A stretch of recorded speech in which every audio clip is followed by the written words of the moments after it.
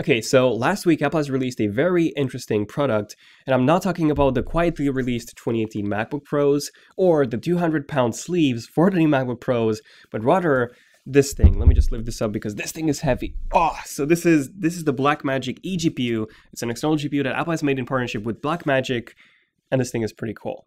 Kind of. Now, in case some of you might not know what an eGPU is, eGPU means external graphics card or GPU, because you see the main issue in a Mac is actually not the CPU or the storage or the screen, because Apple has actually been using the most powerful processors from Intel for many years in their Macs. The i7-7920HQ processor inside the 2017 top-of-the-line MacBook Pro, or the i9-8950HQ processor inside the 2018 MacBook Pros are basically processors that are very difficult to find in many other laptops out there, and these are Intel's highest-end laptops processor.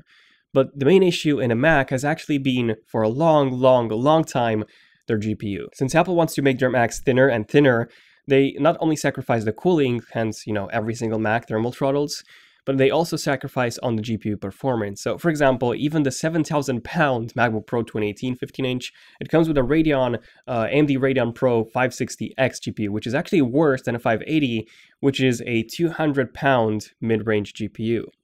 And then the 13-inch MacBook Pro, it doesn't even come with a GPU at all, it just integrated graphics.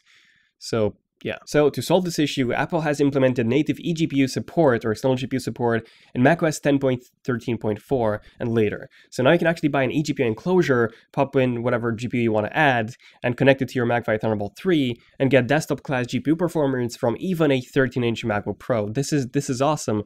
And Apple has now recently released their first eGPU enclosure, and here's my full in-depth review of it and why you should probably avoid it.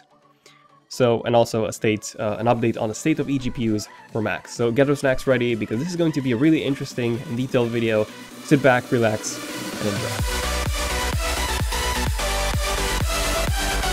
Okay, so I'll start with the good. The new Apple BlackMagic eGPU is honestly the best looking eGPU enclosure on the market. You can definitely tell that Apple has been involved in designing this. It's made entirely out of polished metal. The color itself, by the way, is very similar, and not even identical to the space gray MacBook Pros. So you can tell that it's been designed with the MacBook Pros in mind. And then this is also the smallest eGPU enclosure that I've seen. So its entire build is very similar to the Mac Pro from 2013, as in it actually sucks air from the bottom and blows it out the top. And this translates to one of the best cooling solutions for an eGPU enclosure, and as a result of that, this is also the quietest eGPU on the market. I mean, it's so quiet that I can barely even hear this thing when it's on, even under full load. Okay, what else? Well, it's also very easy to use. So you just plug in the eGPU into your power outlet, you connect it via the Thunderbolt cable that's included in the box to your MacBook Pro or iMac Pro, and that's it. It automatically turns itself on, so there is no power button. You do get this LED indicator on the bottom, which basically tells you when the GPU is working. And yeah, other than that, this is pretty much it. And like I said, design-wise, this definitely looks like an Apple product. So if you have a MacBook Pro, this will look amazing on your desk. Now, some other advantages that make this GPU stand out from the rest is that, one, it does not require you to use an external monitor, which is pretty huge. So you can just plug it into your Mac and you can already use it. It does have an HDMI 2.0 port on the back, so you can in fact connect it to a 4K monitor at 60 frames per second if you wish for, to get better performance. But if you just want to use this with a built-in display on your Mac, you can easily do that. And then this is also the only eGPU on the market that actually supports the LG ultrafine 5K monitor, which is a huge plus.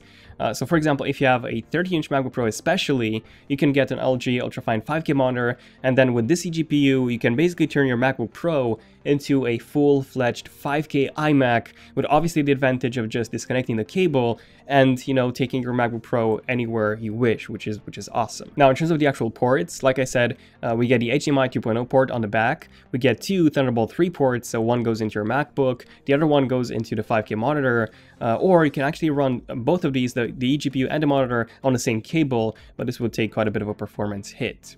Now, you also get 4 USB 3.1 Type-A ports as well, so you can connect external hard drives, you can connect mouse receivers, and more. So this is really useful to have. So these are pretty much all the good sides of the eGPU. So great design, it's very silent and easy to use, and then it also supports the LG ultrafine 4K and 5K monitors, and then it also comes with quite a few extra ports. Now, let's talk about the downsides because there's quite a few of them. So the biggest downside of this GPU is the fact that it's not upgradable. This is literally the only GPU on the market that's not upgradable. So it comes with a Radeon 580 inside with 8 GB of GDDR5 memory, but that's it. You cannot take the 580 out, you cannot upgrade it, so you're basically stuck with a 580 forever.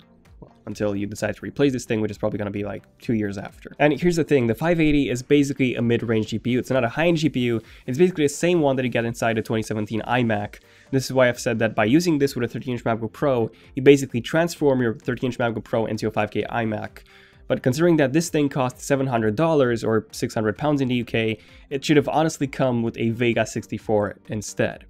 GPU prices, by the way, have dropped, so now you can get a 580 for around 250 pounds, which is pretty good, which means that this GPU essentially costs 350 pounds, which is 100 pounds more than the Razer Core X GPU, which, by the way, is upgradable. And basically for 600 pounds, you can build an entire PC with a 580 that also includes a processor, memory, hard drive, all of which are actually upgradable and also removable when you wish. I mean, when you buy an eGPU, it is because you want to make your Mac more of like a PC. You want that upgradability. You want to upgrade your built-in eGPU with an external one, so you need an enclosure that itself can be upgraded in the future. But this one cannot. And the price and the fact that it's not upgradable are not the main reasons you should be avoiding the GPU, by the way. So here I have a very complex Final Cut Pro project. So this is a full 10-minute 4K video straight from my GH5, and on top of it I have the same clip 4 more times, picture in picture basically. So 5 4K clips on top of one another. This is basically really demanding for the GPU. So I'm trying to play this back on my 2018 quad-core 13-inch MacBook Pro, and it's an entire mess. It's completely unplayable, but my 15-inch from 2017 seems to handle it quite well. So I can play this project almost in real time on my 15-inch model just because it comes with the dedicated GPUs at Radeon Pro 560. So now let's do a quick export test. So my 15-inch MacBook Pro finished exporting this in 15 minutes and 3 seconds, which is really good considering how complex this project was. And keep in mind, this was a 10-minute project. Okay, so what about my 13-inch MacBook Pro? Well, my 2018 13-inch MacBook Pro finished in just 45 minutes. 45 minutes, yeah. 3 times slower than my 15-inch MacBook Pro, just because it doesn't have a dedicated GPU, even though the CPU, by the way, is more powerful than my 2017 15-inch MacBook Pro, which is crazy. So CPU-wise, we got a lot of improvements. GPU-wise, well, it still doesn't have a dedicated GPU. So I wanted to do the same test, but this time with the eGPU connected to the 13-inch MacBook Pro. So first I tested this on my 15-inch MacBook Pro, and playback was about the same. I couldn't really see any improvements, but interesting enough, on my 13-inch MacBook Pro, the playback was also the same. Yeah, also the same as before, even though I had the eGPU connected. No improvements, still basically unplayable. So fun fact, Final Cut Pro does not use the eGPU for playback anymore. So what about exporting? Well, I tried the eGPU with my 13-inch MacBook Pro because that one was the one that took ages to export, and with eGPU it took actually only 44 minutes. So we got a 1-minute improvement, which by the way is within the margin of error, so essentially it didn't work. Now I tried restarting the MacBook a number of times. The GPU is used in macOS, by the way, so I can see it being recognized, and in Geekbench 4 I can even select it as the rendering GPU, and I'm actually getting 3 to 4 times the GPU performance on my 13-inch MacBook Pro, by the way, so it's definitely working. The only problem is that Final Cut does not use the eGPU at all. Now, fun fact number 2, a few versions ago, it did support it. Final Cut did support the eGPU, but for some reason Apple removed the eGPU supports, and I'm guessing that Apple will bring this back eventually. But until then, if you want to use an eGPU, especially this one with Final Cut Pro 10, it's basically useless. Okay, so what about some other apps? What about gaming? Well, I tried Fortnite, and before the eGPU, the performance was abysmal on macOS. Even my 15-inch MacBook Pro with all the settings on high and a resolution of 1440 by 900, I was getting about 35 to 45 frames per second, which is decent, but it was a constant FPS drop, not because of the GPU, but because of how poorly Fortnite is optimized on macOS. So Fortnite does not use Metal on macOS yet, even though they promoted this at their event. So yeah, no Metal support in Fortnite. The 13-inch MacBook Pro, by the way, was getting about 15 to 20 frames per second. And then I tried using the GPU, the eGPU, and guess what? There was literally zero improvement, zero. Yeah, Fortnite does not use the eGPU at all, even though Apple claims that it does. Okay, so I tried the same thing, but in Windows. And in Windows, well, even without the eGPU on my 15-inch MacBook Pro, I was getting about 70 to 80 frames per second with no more FPS drops, by the way, whereas previously it was getting close to half of that frame rate.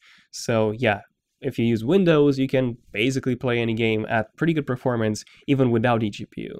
However, when trying the eGPU, it was recognized by Windows, but Fortnite actually saw 0 improvements. Okay, so quite some interesting results. I wasn't expecting this. eGPUs essentially, they are supported on macOS, but it actually depends on the app developer to enable this functionality. Because here's the thing, macOS defaults to a dedicated GPU if it sees one. But a 15-inch MacBook Pro already comes with one, so you might run into a few issues with a few apps, since you'll have essentially 3 GPUs on the 15-inch MacBook Pro, the Intel 630, the 560, AMD 560 Radeon Pro, and then the 580 in the GPU. And then the 13-inch MacBook Pro is actually a better candidate for this eGPU because, you don't have a dedicated GPU in that one, so you will be getting some considerable performance boost, but only if the app supports it. And most of the apps do not support eGPU right now. I mean, the only ones that do support it are literally the benchmarking apps. So yeah, if you really want to get an eGPU, honestly, the best option right now is the Razer Core X. So that eGPU not only costs £250, but it's also upgradable, so you can put in any GPU you want in this thing. You can put in a GTX 1080 if you wish. I've actually included a link for that in the description if you're interested. But right now, do not buy the Apple Blackmagic eGPU unless you use DaVinci Resolve. And you have a 13-inch MacBook Pro with an LG Ultrafine 5K monitor. In that case, yes, it's totally worth it because this is the only one that supports that monitor, and DaVinci Resolve takes full advantage of this. So in that case, yeah, you can get it. But even at that price point, with a monitor and with the eGPU, you're better off getting a 5K iMac. Okay, so at this point, I actually ended the video, but then I thought, why is Apple showing, the big Fortnite numbers, the big Fortnite improvements when I didn't see any? And then I saw the asterisk that they were actually testing Fortnite with the LG Ultrafine 5K monitor connected. So I connected the monitor again, I did a few more tests, and I found some very interesting results. Okay, so even though you can actually connect the eGPU to the MacBook directly and it will work, only the apps that support it would actually use it. This is why I can test it via Geekbench Compute without the need to have the monitor connected. However, apps that don't support eGPUs, they won't be using it. Instead, if I connect the monitor to the eGPU and then the eGPU itself to the Mac, that's when the eGPU would be forced by macOS. Also, you need to have the monitor connected directly to the external GPU. So one cable from the monitor into the eGPU and then the eGPU to the Mac. If you have the eGPU connected to the Mac directly and then the monitor also connected to the Mac directly, so 2 cables going into your MacBook Pro, then it won't work. So again, you need the monitor to the eGPU and then the eGPU to your Mac. So everything needs to be daisy chained. Okay, so I've done this. I've restarted my MacBook Pro. And guess what? Finally, Final Cut Pro was indeed using the eGPU for playback. So I was getting about the same performance on my 13-inch MacBook Pro with the eGPU as on my 15-inch MacBook Pro with dedicated 560 graphics. So in terms of the export times, I'm guessing most of you care about those more, they were not improved because Final Cut was still only using the integrated graphics for export. So yeah, that's quite a bit disappointing, and I wanted to try Fortnite again, and actually this time I've seen a huge improvement. So even at 2560 by 1440, I was getting close to 60 frames per second with the high settings, and the game was totally playable apart from, those FPS drops which were still present, but that's because of the poor macOS optimization of Fortnite. But yeah, interesting enough, if you go on Apple's website, they actually promote this mostly connected directly to your MacBook Pro. And even in the instruction manual, there is no mention of connecting this to a monitor. And there's actually no mention that the eGPU needs to be daisy chained with a monitor, especially the LG Ultrafine 5K monitor for the best performance. No mention of this. So yeah, like I said, if you don't use a monitor, only apps that support it would be using it. Otherwise, if you do use a monitor, it would be forced by macOS to be used, which is of course the preferred way of using it. But yeah, overall, the best option in terms of eGPUs is still the Razer Core X because it's cheaper and also upgradable. And also considering the fact that you do need to add an external monitor to take full advantage of the eGPU, well, the price considerably increases to the point where you're better off, buying an iMac because it gives you better performance at an even lower price point. But yeah, let me know in the comments what you guys think about all this, all those tests that I've done, and the eGPU, the state of the eGPU in general on macOS. Definitely subscribe if you want to see more interesting in-depth videos like this one. Turn on notifications by tapping on that bell icon. And finally, feel free to give a like if you enjoyed it to let me know. Every feedback on this really matters because this one took a really long time to make, especially. So yeah, let me know in the comments what you guys think about all this. If you think an eGPU is worth it, if you would be getting one. The link for the Razer Core X, by the way, once again is in the description. If you guys are interested in purchasing that, you're also supporting the channel. for doing that. So that's pretty cool, but this has been pretty much it for now. So thank you for watching. I'm Daniel, and I'll see you guys in my next video. So Tech, signing out. Cheers.